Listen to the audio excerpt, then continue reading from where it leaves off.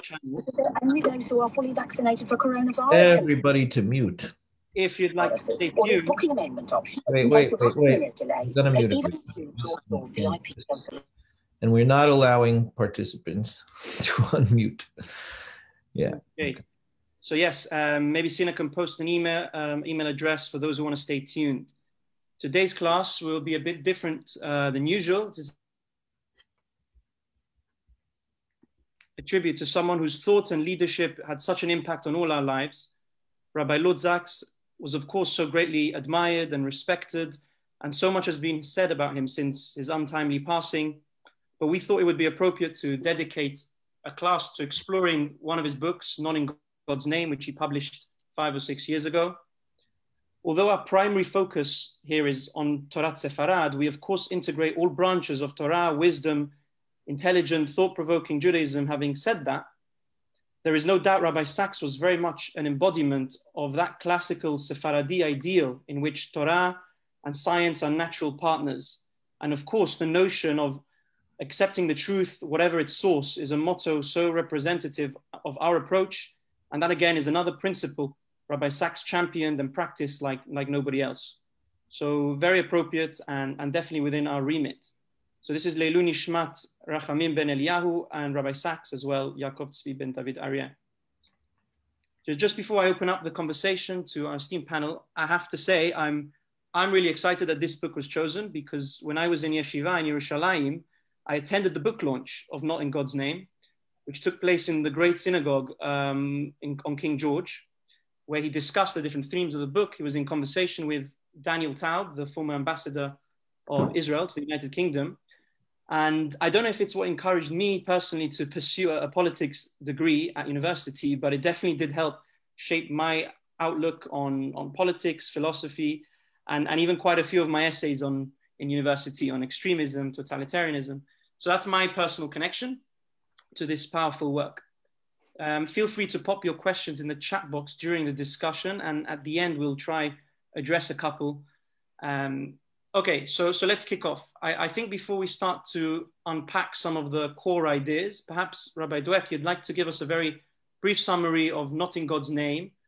You know, for those who haven't read it or those not entirely familiar with it, what's the book about? What's the central thesis? What's the objective Rabbi Sacks sets to achieve? Thank you, Avi. And always a kavod to be able to have a discussion and to speak with Rabbi Kada. The book was written by Rabbi Sacks as a result of years of crimes, murders, terrorism that was occurring by religious groups, religious motives. And he felt that there was a tremendous amount of confusion around that. And he was right that there was a tremendous amount of confusion around that, because people were seeing ostensibly very religious people engage in acts of violence and murder and terrorism in God's name. And Rabbi Sacks clearly felt that it was a responsibility of his as a religious and moral leader to be able to set the record straight and to put forth that this is not what religion is about. And it's not an easy book to write, right? I mean, you know, Rabbi Sacks definitely was taking a formidable challenge, because on the surface, not only does it look like religious people have been engaged in violence throughout history, the texts look like they may very well encourage violence. And so Rabbi Sacks wrote this book in order to be able to create a framework through which we can look at the violence and the, I would say, evil that we witnessed, do witness, have witnessed in God, performed in God's name, to set a framework to redefine that and to be able to see the broader ideas that we tend to forget when we are shocked with these kinds of things that we see in the world. And so I'm not going to go through the details of the book. I really do believe that people should read the book in order to be able to gain the details. But that is the premise of the book. That is what Rabbi Sacks was aiming to do. I remember in 2015, when the book had just recently come out, and I was, as a president of the Council of Christians and Jews, we were meeting at Lambeth Palace with the Archbishop Archbishop Welby, on the issue of extremism and terrorism and violence that's occurring in the name of religion, in the name of God. And Rabbi Sachs not only spoke there, but the book was given out as a gift at Lambeth Palace. So that's how important the book was seen and is seen, not only by Jewish people, but by religious people around the world. And so that's what Rabbi Sachs set out to do. And it certainly is not of me to say, but I can say, at least from my own perspective, it's a masterful job. Yeah. I think it was marvelous as well that he has like a universal message, and at the same time he can talk to, with Torah insights and thoughts. And I think what we'll do is jump right into one of the points you said. In the final chapters, in fact, he talks about hard texts. Again, how passages in Tanakh, and he obviously talks about the Quran and in the New Testament, can easily be used to whip up violence and hatred. And he writes in chapter 12, got a quote, "Fundamentalism, understanding texts without interpretation, is an act of violence against tradition." So Rabbi Kada, could you elaborate on the role humans play in interpreting the Torah, the role of Midrash more generally? When do we take things literally, when not to? Yeah, thank you, Avi, for the introduction. And likewise, Rabbi Dweck, it's always a pleasure to share a platform with yourself and to discuss this very important work. That is a very interesting chapter. That quote is a very powerful one, which you just said, that it's an act of violence, taking our Torah and interpreting it applying it without any interpretation. That essentially is an act of violence. And Rabbi Sachs is very honest in this chapter. He admits that there are hard texts. There are passages in the Torah which make us uncomfortable. Any rational thinking person feels uncomfortable. We feel that these are perhaps not so much applicable to the modern world which we live in. But that's what Torah is about. Torah is about interpretation. And in fact, he quotes the famous Gemara in Kiddushin. The Gemara says, Kol hametargem pasuk etzurato hareze badai, which means if you take a pasuk and you translate it word for word without any context, without any interpretation, you just give a translation of it, then you're a liar, essentially. Because the Torah, true, en mikra yotzeh midei peshuto, the Torah has a simple understanding and a simple meaning, but there's a whole context of the verses. And you can't just take a sentence that you must kill the apostates and then interpret and then apply that without any interpretation.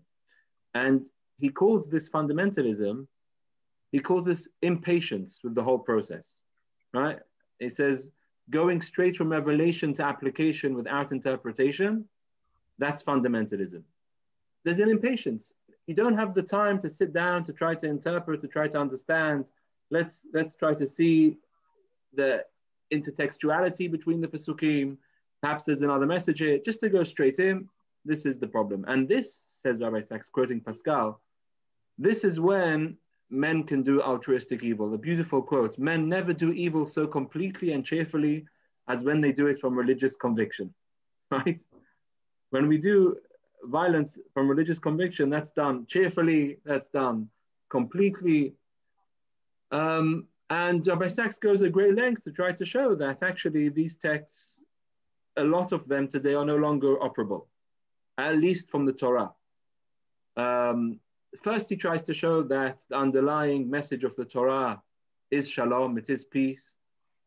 Indeed, this is the prophecy of Ishaya later on, that lo yisagoy herev herev, will no longer have to pick up a sword against one another. And he also quotes the Gemara. The Gemara has a discussion between Rabbi Eliezer and Chachamim, whether you're allowed to carry a sword, whether you're allowed to carry any weapon in Reshut HaRabim, in a public domain on Shabbat.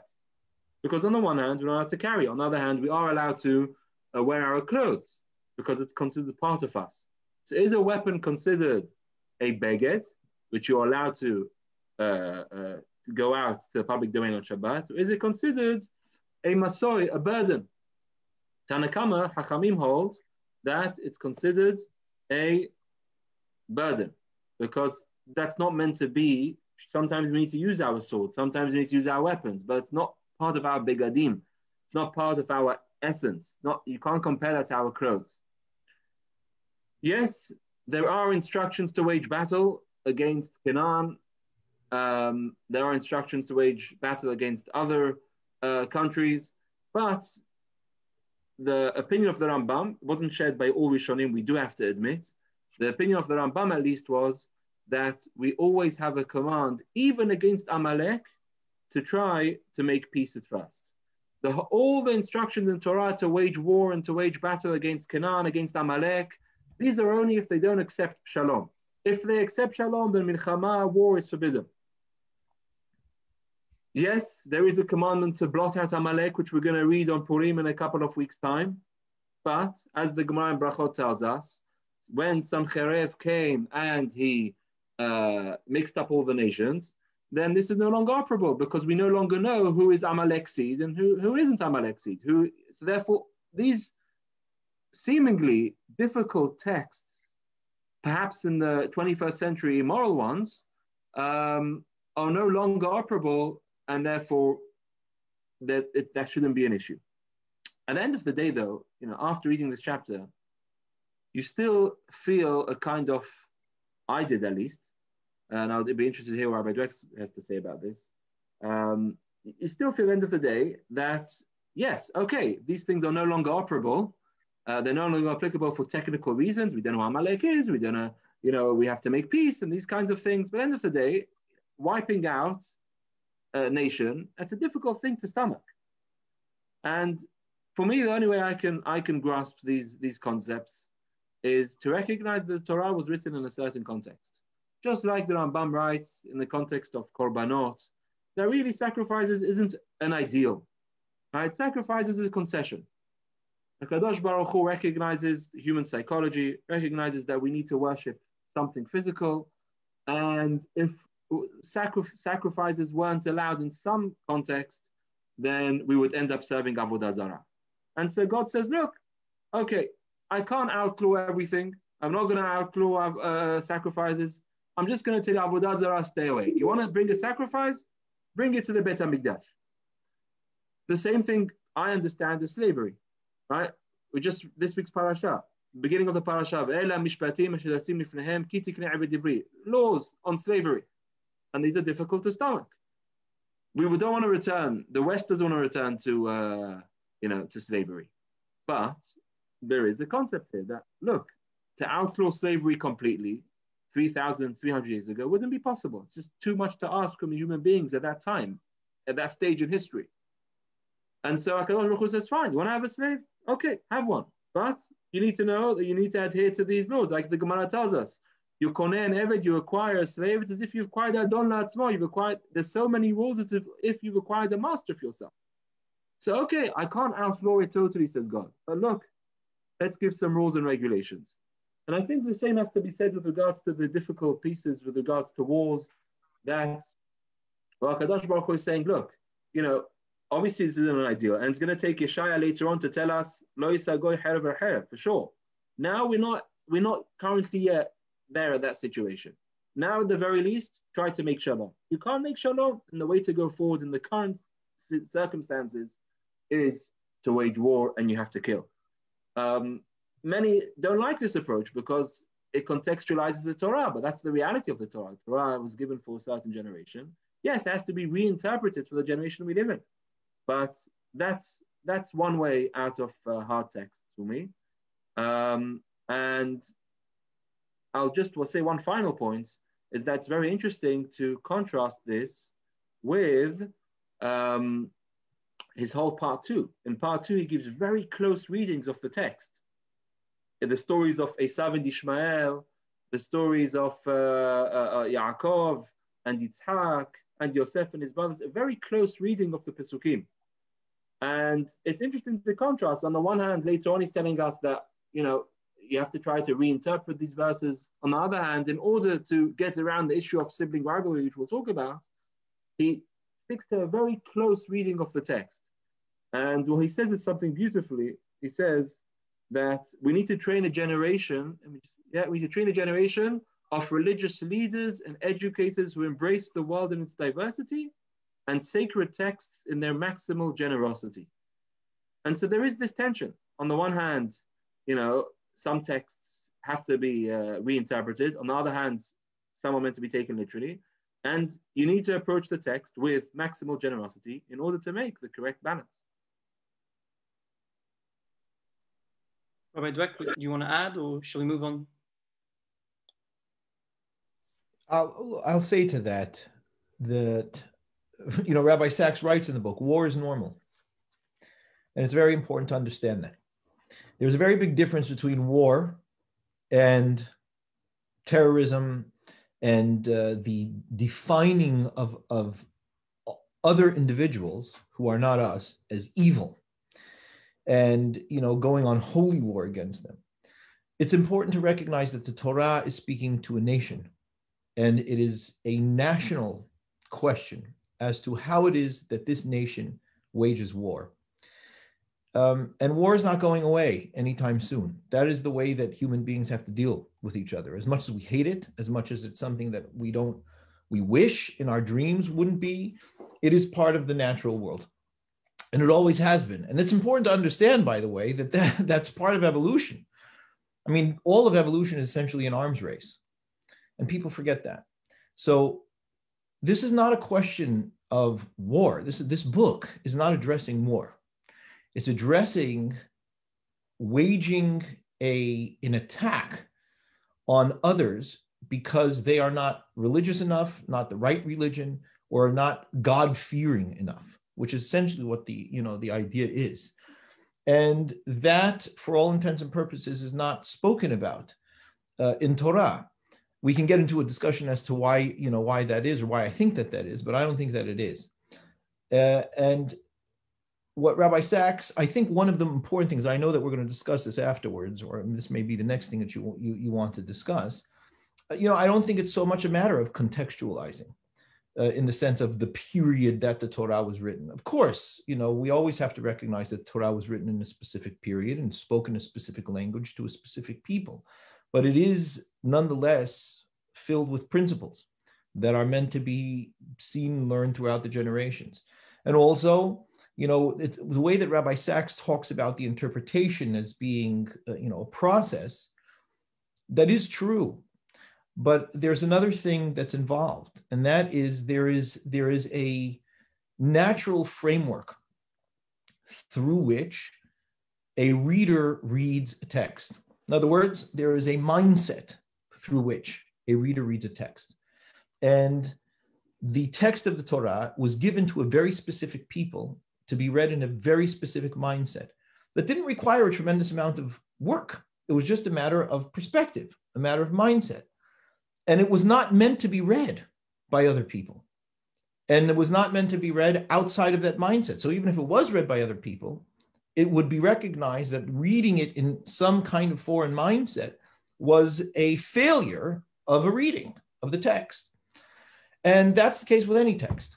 It's the case with any text. There is an expectation that the reader is coming to it from a particular framework and mindset. And I think to recognize that is essential. Being able to understand the language of the Torah, the approach of the Torah, the way that the ideas of the Torah were meant to be seen and understood. And why am I saying that? Not just to say it, because part of the dealing with this is in how it is that we educate our children, how it is that we educate our people. What is the framework through which we encourage people to be able to think and to approach? And when we reduce the broadness of that framework into very basic fundamentalist ways of thinking, we kill the text as a result of it. I do think that Rabbi Sachs made that point, and it is one of the key points of the book. Okay, so talking about mindset, in the third chapter, which is called dualism, and it's an important part of his entire theory, explaining the whole psychological process behind violence carried out by extremists. And it's when everything is framed as good versus evil, us versus them. And we know it's a powerful and dangerous mechanism that extremists all use to justify their actions and enable them to cause such suffering on innocent people. And Rabbi Sachs argues this dualism is foreign to Judaism. It's incompatible with monotheism. And Rabbi Sachs connects this to the power of identity, tribalism. Maybe Rabbi Dweck, you'd like to talk a little about this and about dualism and whether such a paradigm is indeed incompatible with the Jewish mindset. I'd like to be very clear. The difference between good versus evil is not a non-Jewish concept. It's a very Jewish concept. The entirety of Torah talks about it. I think what's important to understand in Rabbi Sachs' treatment is when he talks about dualism, he's talking about sources of reality. In other words, do I look at the universe as coming from one single source, and therefore everything in it ultimately finds its origins in that single source? Or do I find it to come from two different sources? Hence, dualism. And the reason why he posits that people tend to gravitate towards dualism, at least moralistic dualism, meaning that I see that there is a good source and an evil source for the good and evil that comes into the world. That's the important part, right? That's very important. It's not just that I don't believe in good and evil. Of course we believe in good and evil. We absolutely believe in good and evil. And it's a problem today, and this is Joe Dweck, not Rabbi Sachs, it's a problem today that we are afraid to use the word evil when we see it. The issue that Rabbi Sachs is pointing out is that the sources of good and evil are not dualistic. And there is a prompt, there is a tendency among humanity, among human beings, to look at the sources of good and evil as being dualistic. And that's mainly because it's so difficult for us to be able to reconcile how it is that we see the evil, atrocities, ugliness in the world and still maintain our commitment and faithfulness to a monotheistic source, a single source of being. And so the easy way out of that, which doesn't take a tremendous amount of intellectual rigor, is to simply say, well, there isn't one source, there are two. And once you do that, once you recognize that the sources of things are dualistic, then there's just a question of which side you're on. And are you part of the light or are you part of the darkness? And if you're part of the light and not part of the darkness, well then, it's a fight it's an epic, eternal fight, to get at the evil and the darkness. And that is a major problem and something that Rabbi Sachs writes about in that chapter. I don't know that, and the book, has a very specific focus, and it's quite economic in its use, in its development of the ideas, right? So it's frugal, it's elegant, runs through. If I were to expect or want a sequel to this book, I would want it to be based on that chapter, because it doesn't address the other question that is the outrider of the question of duality. And that is, well, then how do you explain the evil and darkness and atrocity when you only deal with a monotheistic creator?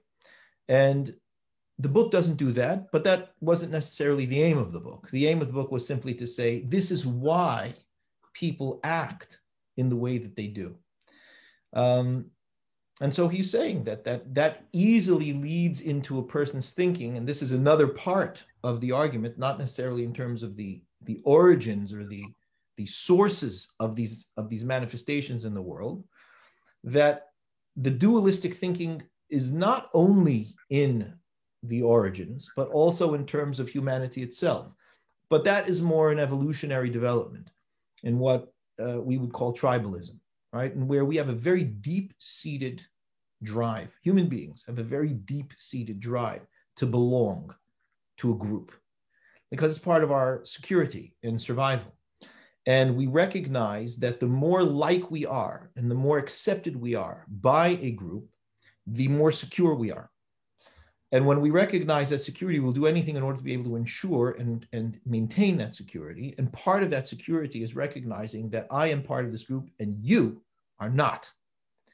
And if you are not, you are a threat to my group unless you can show otherwise. And so that's something that's very, very deeply seated in all of us. And we all suffer from that, by the way. All of us, every single one of us, deal with that. And it takes a tremendous amount of effort, conscious effort, to be, first of all, aware of how deeply we think of it and deal with it. And I'm going to say to people that are in here tonight, because you might be thinking, yeah, well, not me, you too. Everybody has it on one level or another. And, for some of us, it might be subtle, but it takes a great deal of consciousness to be able to go back into oneself and to be able to recognize genuinely these deep-seated drives that we have that create a tribalist sense. And we see it throughout humanity. We see it in our own Jewish communities, and we see it everywhere. And Rabbi Sachs highlights that in the book as being a major part of the ability for people to be able to act in these violent ways in the name of God. I mean, it always helps when you've got God on your side, and that's that quote that you were mentioning before, that Rabbi Kada was mentioning before, that it's once you've got God on your side, I mean, the performance of evil is just so wonderful because you just have the top power on your end. So people give themselves full license to be able to perform evils that they otherwise would be more reticent to perform. Absolutely. Rabbi Kada. Yeah, I'll just add that this whole, like Rabbi Dweck said, if we were to have another sequel to this book, it would certainly be on Judaism and Yichud Hashem. The Ramchal writes, whole Tebunot is based on this idea that the whole purpose of creation is for us to recognize the Yichud Hashem, is the unity and the oneness and the monotheism of God. And that's very difficult. There's this cognitive dissonance that on the one hand, we're meant to believe in the one God, on the other hand, there's bad in the world. And it's far easier not to live a complex life. It's far easier just to choose a side and not to worry about, and that's throughout life. There are so many things in life like that where people just prefer not to take the middle path, a balanced path, and just to take an extreme path because then you don't have to deal with complexities. And that's the only aspect of God that we can understand. All the positive attributes of HaKadosh Baruch Hu, Rahum, Hanun, Chapayim, Hesed, Ve'emed, all the positive attributes of God, these are not comprehensible for us human beings. The only thing which we can understand is, as it were, the negative aspect of God, that He's only one, that there aren't two. That's the only thing we can fully comprehend. And that for the Ramchal is the purpose of B'riat HaOlam, is for us to recognize that Yichud Hashem, which Adam failed in. And like we said, like Rabbi Dweck said, actually, this is something which we all struggle with, which is why on a daily basis we're commanded twice a day, morning and evening, Shema Yisrael, Adonai Eloheinu Adonai Echad. We don't need to remind ourselves so many times every day of our life that there's only one God. Well, we do need to remind ourselves there's only one power, there's only one force. Everything emanates from the same makor, from the same source, from the same Yichud Hashem, the same oneness and unity of God. And it's very easy to fall into the trap of just believing that there are two forces. It's interesting, Rabbi Kada, that you mentioned Shema Yisrael, because one of the reasons, everybody will know that we say the second line, Baruch Hashem Kevon Malchuto Le'olam Ba'id, quietly. One of the reasons that is given that we say it quietly is because to talk about God as being one is one thing, but to talk about his malchut, which is essentially the entirety of creation, as all being an aspect of that unity, is a whole nother level of understanding and awareness. And the reason we say it quietly is because we don't see it. So we say it because we recognize its truth to be ultimately true, but we don't see it in our perception. And so we say it quietly. And that's an indication over the fact that this has always been a question and an issue amongst us, and it's a valuable thing to be able to explore and to teach. So I encourage the rabbis to be able to teach this more, because it helps for us to be able to recognize the Yichud Hashem in a greater way. That's the whole thing with Yaakov and Yosef when they meet each other. When they meet each other and they fall on each other's shoulders. And Yaakov is saying Kirat Shema, Yosef isn't. Because Yaakov, he's only believed in the Yichud Hashem. He hasn't seen it manifested. For him, it's quiet. So now he's saying it. Yosef, though, he's seen the Yichud Hashem throughout the last 22 years. He recognizes everything God did was for a purpose. And so for him, he doesn't need to say Shema Yisrael. So it's the same idea. Fascinating.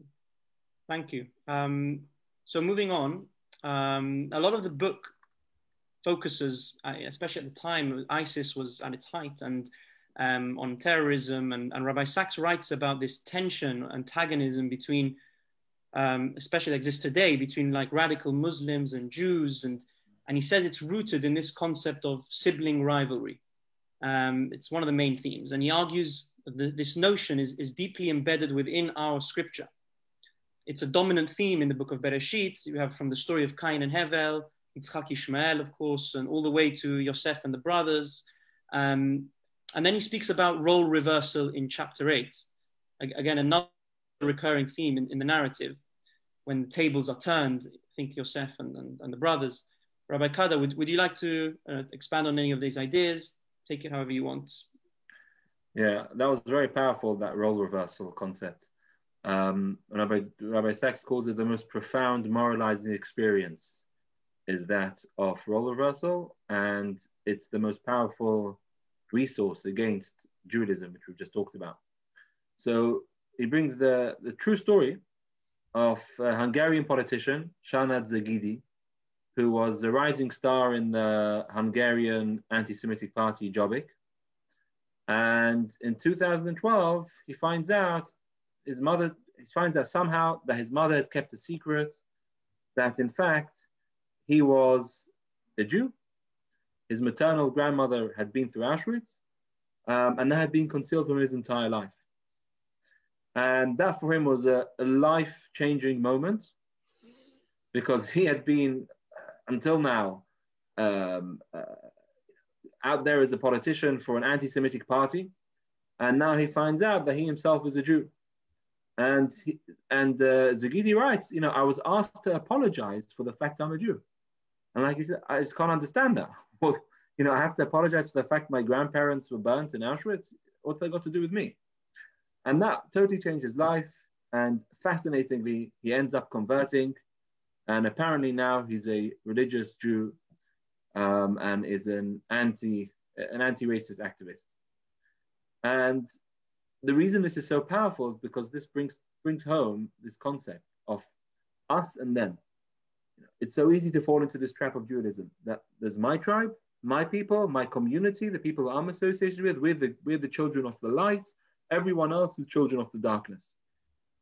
And that's the problem with morality. It binds and it blinds. It binds us together in our community, but it blinds us to everything outside our community, outside those who are similar to us. And the best way to be able to be cured of this potential antagonism towards people who are different to us is to imagine yourself as the other. Imagine being the other person, right? When you're forced to enter the humanity of the other person, then you start to recognize the other person isn't a child of Satan. He's not a darkness. And lots of people say were brought up in very closed circles and they were unfortunately indoctrinated with unfortunate views about people who are not like them, right? Non-Jewish people, non-religious people. Then they meet these people and they start to have an association with them, and they start to realize, wow, it's not reality what I've been taught. Actually, these are normal people. I identify with them. That sense of role reversal, and then that changes their whole landscape. And the only way that a person can commit, in Rabbi Sachs's words, altruistic evil, which is the idea of pure evil for the sake of evil, from a religious perspective, is because they categorize the other person as subhuman. Without the other person being subhuman, then you can't do such evil. You're a religious person. When that person is no longer human, then I can commit that atrocity against him. But when you undergo role reversal, then you feel what it's like to be the other, and you recognize, no, they're not subhuman. They're just as human as I am. And then a beautiful example of this in the Nevi'im is with David HaMelech, the famous story. David HaMelech, he falls in love with Bathsheba, and he sends Uriah Hittite to war, and David marries Bathsheba. And Natan HaNavi comes and asks him, ostensibly, he's coming to ask him for advice. And he says, look, I have a question for you. There's a rich man, there's a poor man in this town together, and the rich man, he's got flocks, he's got herds, got cats, everything he's got. The poor man's got one small lamb who he loves. And someone comes, and the rich person needs to grant him some hospitality, and so he kills the poor person's sheep and offers that to the guest. And as this dialogue is happening, David is getting extremely angry, and then he ends up and he says, the one who did this deserves to die. And what does Natan say back to him? Natan says, yeah, that person is you, my friend. Right? That's what you've done. With all your wives, you have to go and take Uriah Chitti's wife. It's the same. And David HaMelech, he's got no words, just one word, hatati. I don't have anything to say to that. All I can say is that you're right. And I recognize now, by going through this role reversal, I recognize that I was wrong. And that's why, our Chachamim tell us is different versions, either 24, 36, or even 48 times, Tosfot holds. In 48 places, the Torah admonishes us not to disrespect, not to mistreat the ger, the stranger. And the Pasuk says in Parashat Mishpatim, this week's parasha, in fact, the Torah tells us, "V'ger lo tirhatz, v'atem yeda'atem et nefesh hager ki gerim hayitem be'eretz Mitzrayim." Do not oppress the ger. Remember, you yourself were strangers in Egypt. And for Rabbi Sachs, for him, he's understanding that the whole purpose, one of the main purposes of going through Mitzrayim, going through Egypt, being a ger, being a convert, being a stranger, is so that when we begin and we build a new arm, a new people, a new land in Eretz Israel, we need to have experienced what it means to be a stranger, to be the other, and therefore never oppress the other. Recognize that the other is just as human as you are. He's different. He may have a different role in life. He may have a different covenant with God, but he's just as human as you are. And therefore, remember, Atem, you are one. That's why we're always reminded to remember. Zachor, 169 times memory is mentioned.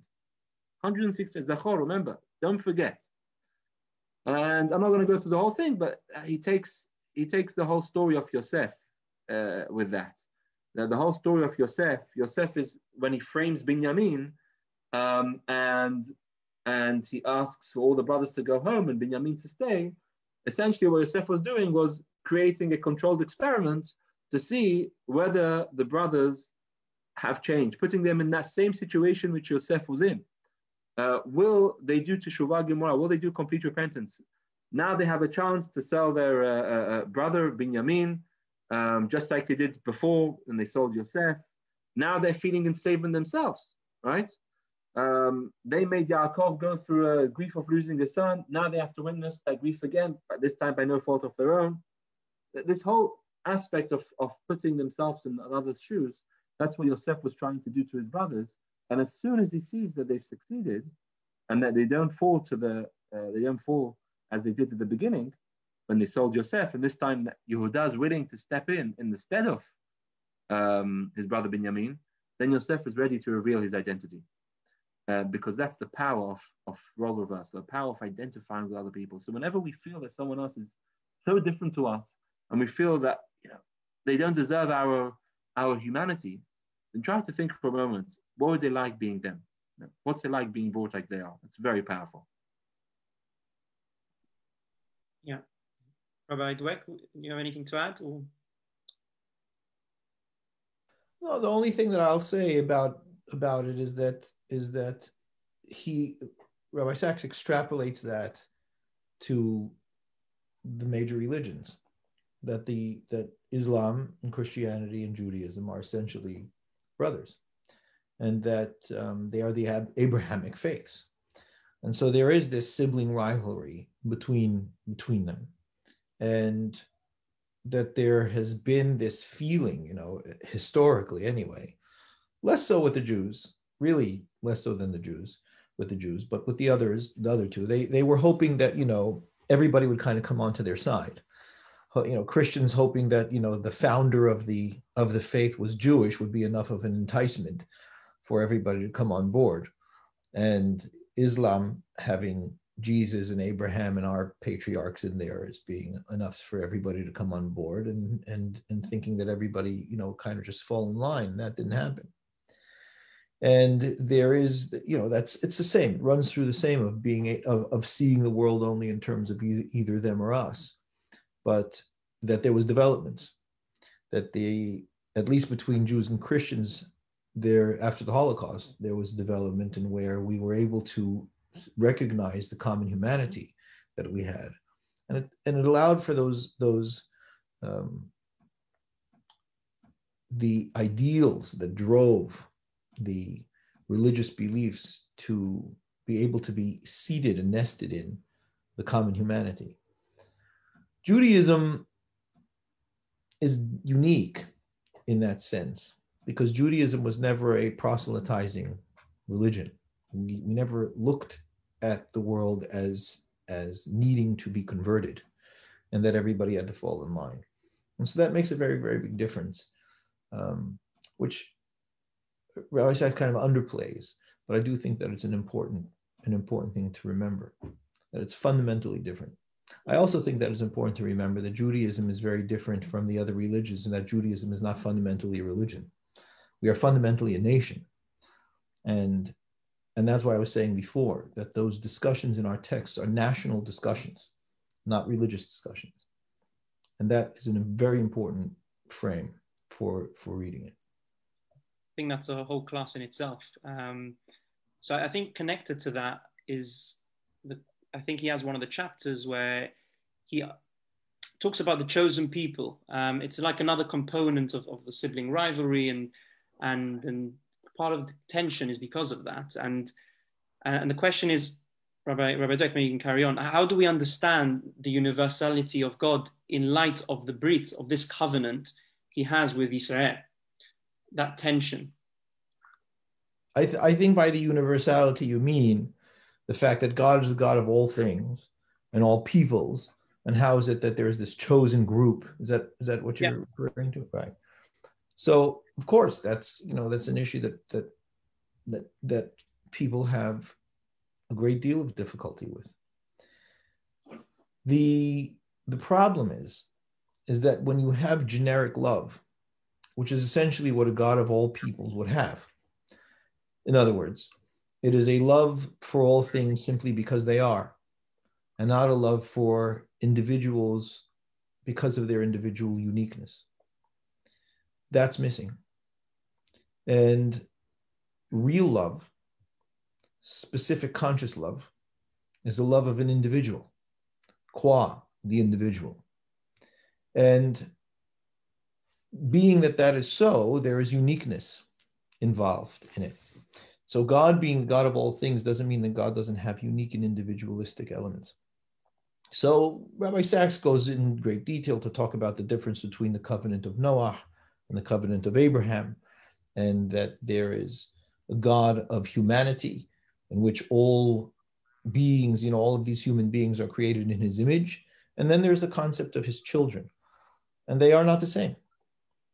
And to me, although Rabbi Sachs alludes to it, but not directly, to me, the idea of a chosen people is an expression of God's commitment to unique individualistic love. So it is expressed in Israel as a very unique connection and covenant that HaKadosh Baruch Hu, that God has with the Jewish people, but it also heralds to humanity that God is interested in unique and personal love, not just a generic platonic love of all things simply because things are. And that comes with a great deal of responsibility. It also, as it always does, real loving relationships always come with a great deal of responsibility. And the Jewish people have found that a very difficult thing to bear overall over the centuries, but we have. And so it's something that presents to the world a reality, as far as God is concerned, of specific attention, care, and love. And that's something that any human being can attain with God if they wish to. And that is exhibited in the uniqueness of the relationship with the Jewish people. Rabbi Kada, you want to add anything about that? No, I think that's exactly what Rabbi Sachs is saying. But the funny story to illustrate this is the philosopher. I forgot his name. The philosopher who takes his philosophy students to restaurants and wants to have some soup with them. And so he sits down with them, and the waiter comes, and the waiter asks, what soup do you want? And he says, soup. He says, yeah, I've got chicken soup, I've got vegetable soup, I've got lentil soup, I've got tomato soup. Which soup do you want? And this philosopher answers, soup. Right? And I don't know if the waiter gets the joke at the end or not, but the point is that that's Platonic soup. There has to be. We inescapably have an identity. We inescapably love has to be directed to someone. You can't just have love for everyone and love for all soup. What soup do you want? You have to specify. And so that's part of it. There is God's love for Am Yisrael, but there's also his brit of Noach with all of humanity, Jews and non-Jews alike.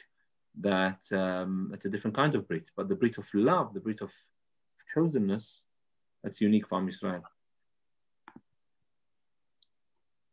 So I think we've got 10 minutes to take a few questions. If anyone wants to raise their hand, and then we can unmute you, or you can put a question in the chat box. I've received one anonymously, but okay, so Simon Montague asks, how could God call us the chosen people when he knows the kind of situation Yaakov triggered among the brothers by preferring Yosef over his brothers? Anyone want to take that? So we've seen what that led to. By Kada? Look, I think Rabbi Sachs himself addresses this in the book. B'ni Bechori Israel. We're called B'ni Bechori Israel. Am Yisrael are called the firstborn people. But that's the point, that there has to be someone taking the lead. Chosen people isn't a right, it's a responsibility. It's not that we are demanding things because we are chosen. On the contrary, because we are chosen, we have special functions, special roles in this world. We're an ambassador for God for the rest of the world. We're Or LaGoyim. And so God chooses, this is Rabbi Sachs makes this point a number of times in the book, God chooses the one who's not naturally the stronger.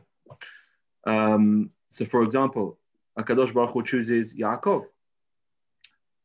He chooses Yitzhak as opposed to Ishmael. Yaakov is the Ishtam, the Yoshev Ohalim. He's the simpleton sitting in the tents.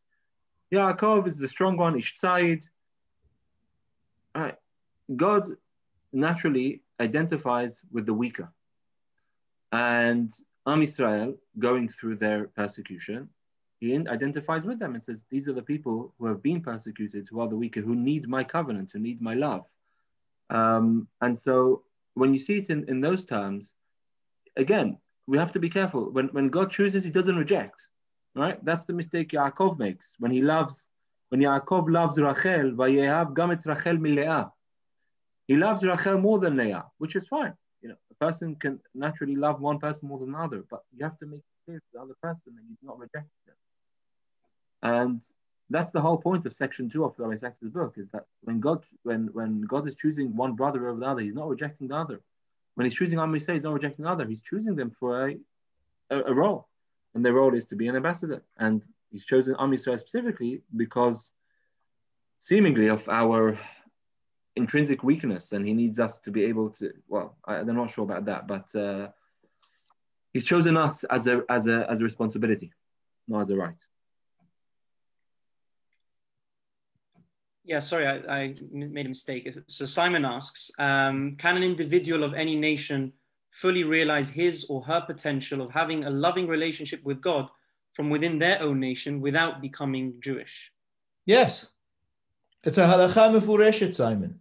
It's an explicit halakha. In fact, I will read you the halakha. It is a halakha that our Rambam is posek at the end of Hilchot Shemitah v'Yovel. And he says the following. Listen carefully. Kol ish ve'ish, mikol ba'eh ha'olam, any person from all people on earth, asher nadeva rucho oto, that his spirit moved him, v'evino mada'o, and his knowledge brought him to an understanding, lihibadel la'amod lifnei Adonai leshareto, to set himself apart and to serve God, lidi'at Adonai, to know God, v'halach yashar kamo she'asau ha'elohim, and he continued to living a straight life as God had made him. And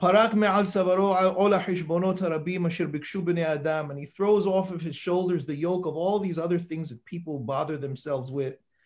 That person becomes holy of holies. And God is his portion. And it is his portion for always, forever. And that person will get in this world what it is that he needs, just as was done to the Leviim and the Kohanim. Notice, it doesn't say that he has to become Jewish. It simply says that he has to live his life dedicated to God without any other ulterior motives. And that person has a relationship with God. So that's halakha. One of the anonymous questions sent in privately is when you were talking, Rabbi Dweck, about evil, are not all perceptions of evil subjective? And does Rabbi Sachs deal with this at all? I don't think that Rabbi Sachs deals with it. But that is true, that good and evil is a personal judgment. The problem is that what people don't recognize is that there are deeper elements to good and evil, existential elements to good and evil, that are viable and non-viable. And Harambam talks about this in the second chapter of the first Chelik of the Moreh Nebuchim. It's a very well-known chapter, and where he talks about the difference between true and false and good and evil. And it is absolutely possible that our morality or our moral judgments, meaning our judgments of what is good and what is evil, can be completely divorced from what is true and what is false, or from what is viable and what is not viable. And the reason for that is because we can decide realities based on our own minds and our own judgment without necessarily caring about how those things play out in reality that is objective outside of us. Much of the reason for that is because it takes too long for us to figure out what the ultimate outcomes of the choices we make or the acts that we perform will yield. But it is important to recognize, and the Torah certainly prompts us to recognize, that true good must always be tethered to truth. Or if you embed truth in time, what is viable? What is viable means what will ultimately work out and be successful and survive in the most whole sense, on broadest and most robust levels. And that evil essentially is tethered to what is false or non-viable, or what will cause destruction and counterproduction. In English, interestingly, we have two terms that are used interchangeably: for truth and good, and for false and evil. And if you think about it, we cannot use those terms interchangeably, right? You don't use true and good interchangeably. So 2 + 2 = 4 is a true statement. It's not a moral thing. It's not a good statement. It's a true statement. When we talk about giving charity, that's a very good thing to do. It's not a true thing. It's a good thing. We don't use those in our vernacular interchangeably. But in English, there are two terms that we use for both of those elements interchangeably, and those terms are right and wrong. So if 2 + 2 = 4, that's right. That is right. And giving charity is the right thing to do. And the reason why we have those terms, interestingly, in English, is that it's sensitive to the fact that our moral judgment should be tethered to existential objective realities. I think Rabbi Kada will ask if you can answer Zach's question. How do we deal with issues regarding lo tefanem, to not show the mercy, praising? Surely these halachot enable issues of Jewish fundamentalism. That's a great question. It's a hard text. It's a hard text. But again, like we said at the beginning, you need to interpret. You can't go from revelation to application without interpretation. And I'll say two things about this. The first thing I'll say is the Meiri, the famous Meiri, who says that all mentions of akum in the Gemara is always referring to an idol worshipper. An idol worshipper, one who rejects God or rejects the unity of God, which would certainly exclude Islam, and according to many would exclude Christianity as well. Despite their belief in Shituf, their belief in the Trinity, they still believe in a certain sense of unity of God.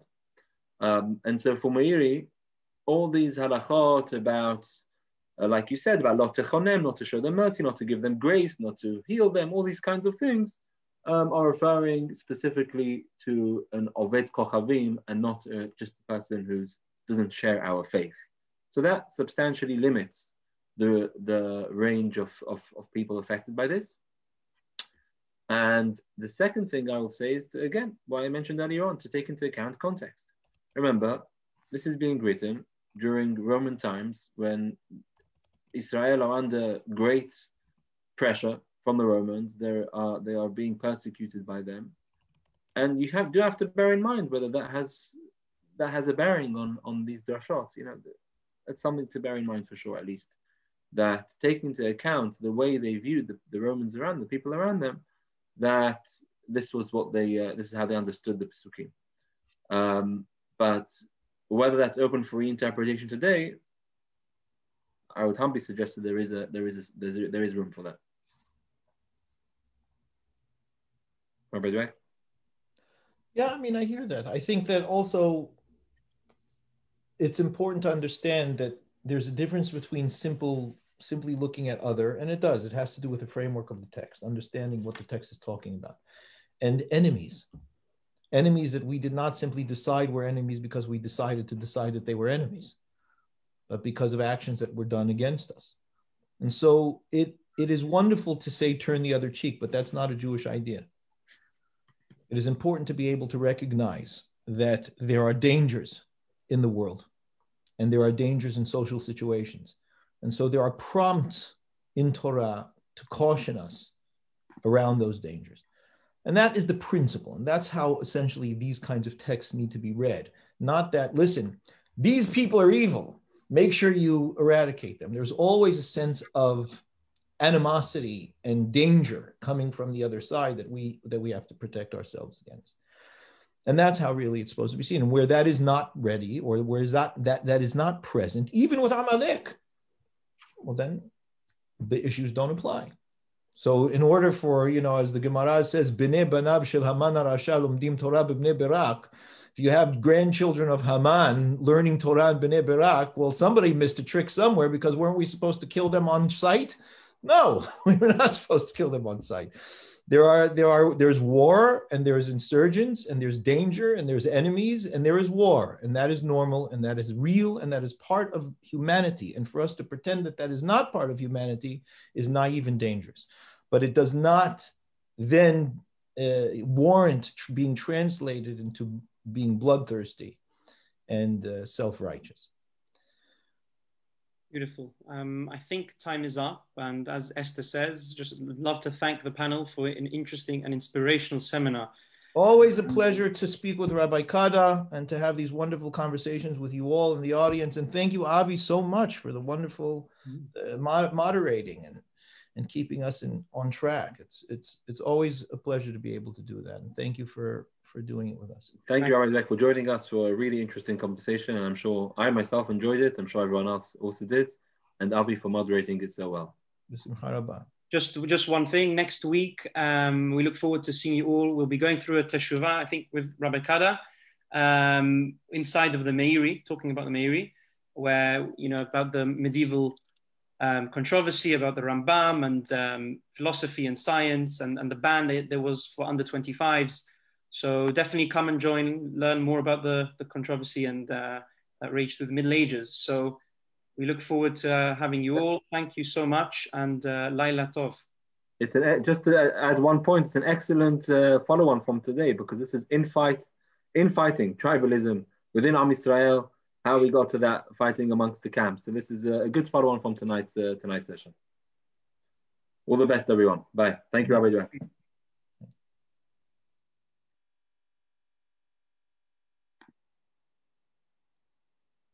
Kol Tov to everyone. Bye-bye. Thank you, Avi. No problem. See you next week. Bye, Daniel. Bye, Tommy.